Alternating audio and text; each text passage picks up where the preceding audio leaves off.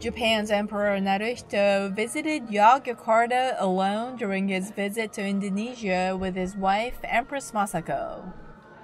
Naruhito arrived in the ancient city on Java Island on June 21st on the Japanese government plane.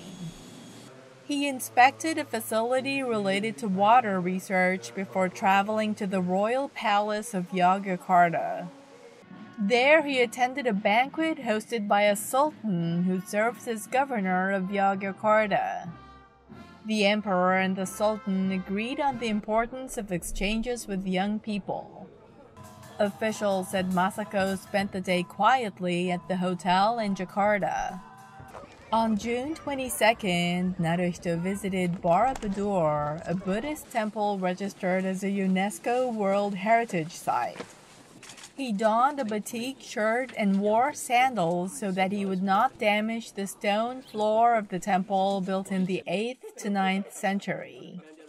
He listened to explanations about the reliefs depicting the life of Buddha.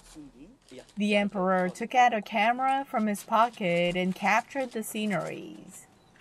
He said he was happy to be able to visit the historic site that he learned about in school and heard about from his parents.